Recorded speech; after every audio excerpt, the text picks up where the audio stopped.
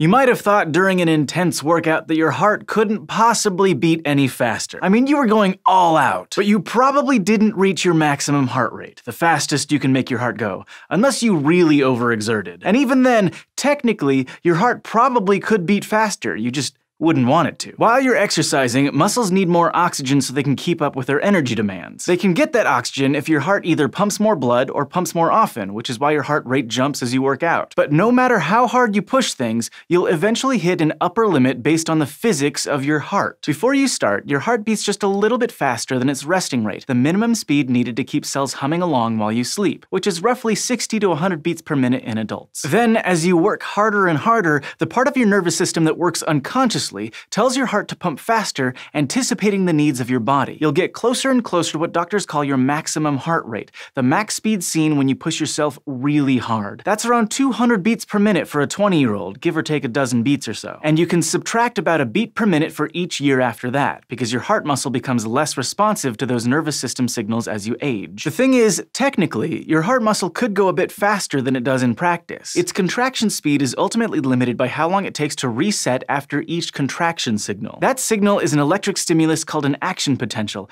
and it's created by the movement of ions across cellular membranes through a series of channels and pumps. So after one signal is received, the muscle can't be signaled again until enough of those ions are returned to where they started. For heart muscle, that period of time is between 200 and 250 milliseconds, so hypothetically, your maximum possible heart rate could be as high as 240 or even 300 beats per minute. But the body stops short of that because the heart needs to pause briefly to actually fill with blood. If your heart muscle were to beat at top speed, it wouldn't pump as much blood and therefore wouldn't deliver the oxygen you need to your muscles, pretty much defeating the whole dang purpose of going faster. That can actually be pretty dangerous, and it's usually a bad sign. Luckily, you don't need to push your heart fully to get the health benefits of exercise, which is why doctors usually recommend shooting for a target heart rate zone of only 50 to 85% of your max. You can let your smart treadmill or app figure that pace out, or do a back-of-the-envelope calculation assuming your max rate is 220 beats per minute minus your age. It's not a perfect estimate, but it'll give you a ballpark figure to work with. Thanks for asking, and thanks as always to our patrons on Patreon. If you'd like to pose questions like this, vote on questions we'll answer,